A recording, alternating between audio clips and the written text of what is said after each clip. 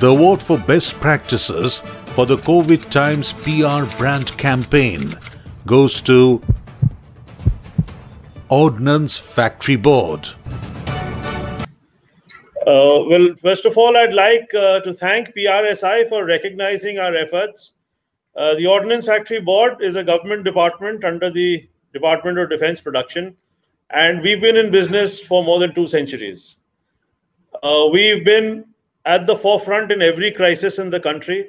We've contributed by providing arms and ammunition to every skirmish, war and battle in this country for over 2 centuries. However, branding is still a nascent phenomenon. We're still finding our feet. And it was only during COVID when we had a concerted corporate communication campaign to bring out our efforts in front of the public, largely as an effort to allay the fears of the public, to assuage the kind of panic that was building up because of the lack of personal protective equipment.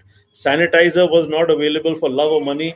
And we used to produce explosives, but we could produce sanitizers in 4 days. And the most significant achievement of the ordnance factories during this period was to create a pan-India network of testing for the fabric that is used in the manufacture of coveralls. Before that, there were only 2 facilities in India, and you can imagine the kind of backlogs that used to build up. In 1 month, we had 7 centers all over the country. Then that formed the foundation of India emerging as the second largest producer of coveralls in the world. So not only did we, have our efforts, have an impact on the immediate crisis, but we also laid the foundation for long-term economic growth.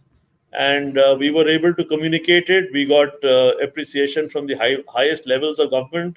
We were covered extensively in the Indian media and in the social media. And I'm sure this recognition from PRSI would go a long way in augmenting our efforts to establish our brand in the public mind in the long run. Thank you very much, PRSI, and thank you very much for the high standards that the jury exhibited while deciding this award. Thank you.